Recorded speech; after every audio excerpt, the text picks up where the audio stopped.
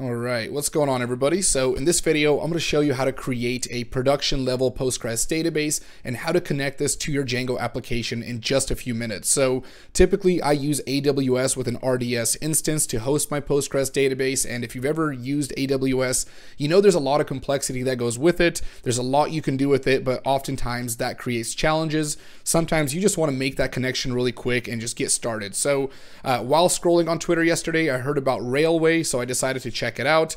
I saw this post, clicked on the link, and then went through the process, and I saw that you can actually host a Postgres database. So I went through that process, and it took me about 2 to 3 minutes to create that connection. So if you've ever worked with AWS, you know that it takes a lot longer than that just to set up a database. So that kind of blew me away. So I decided to write up a quick article and make a video on it. So let's just go ahead and get into this. I won't go much into Railway and their features because I literally just looked it up yesterday and got started. I don't know too much about it, but I looked into pricing and so on. And it seems like a really good platform. So I'll tell you more about it later once I learn more, but this process was cool.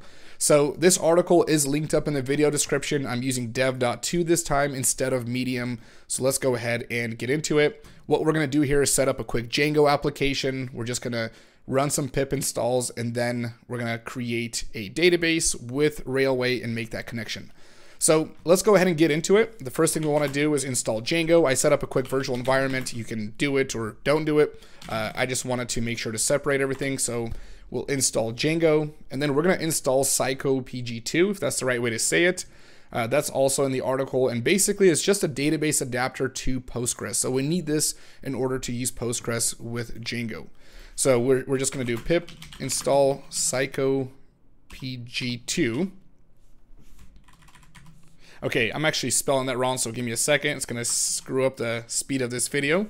So let's go ahead and do that. So psychopg2, yeah, that looks about correct. Okay, so now let's go ahead and create a Django application. Let me remove this right here. I'll zoom in, and we're just going to do Django-admin start project, and we'll just do Railway _ Django. So we'll just create the app, cd into that. Okay, and there we go. So I'm quickly just going to open up a VS Code instance. Give me a second here. Create a new window. I just need to close out another tab here because it's on the other screen here. Okay, so go ahead and open up the folder, and I have a bunch of crap on my desktop, so let me just try to find this. I'm always testing things out. So Railway, Django, and here is our application. So we're going to stick to the command prompt instead of using this terminal.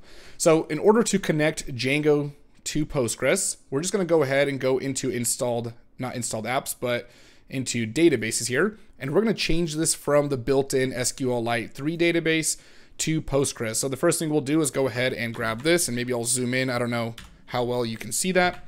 We'll copy that and we'll modify this.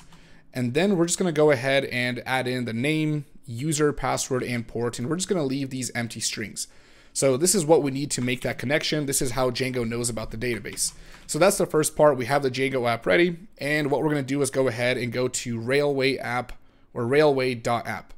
So let's go ahead and open this up. Go ahead and create a new account. I actually just created an account already. So once you have that ready, you don't need a credit card on file. So it's really fast to set up.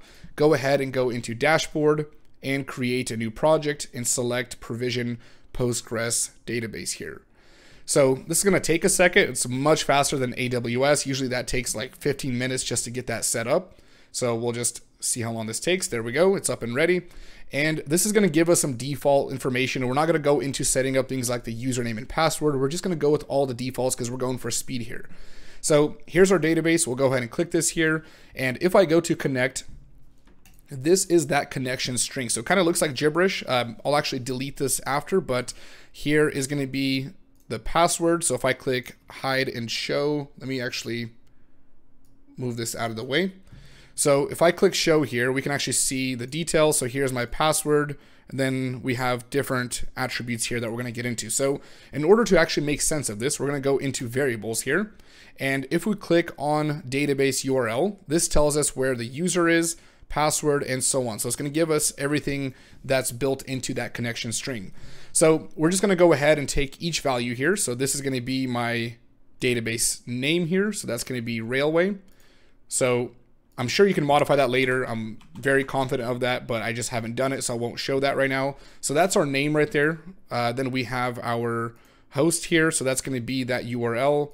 This is going to be the host in this section. We're just going to copy that.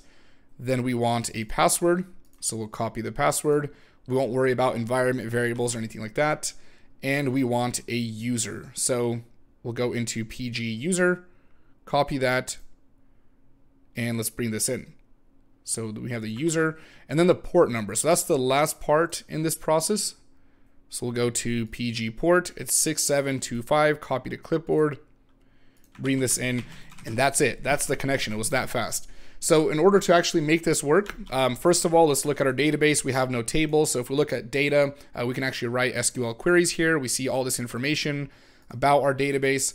If we go into data, we can actually create tables here, but with Django, we don't want to do this. We just want to go ahead and run some migrations.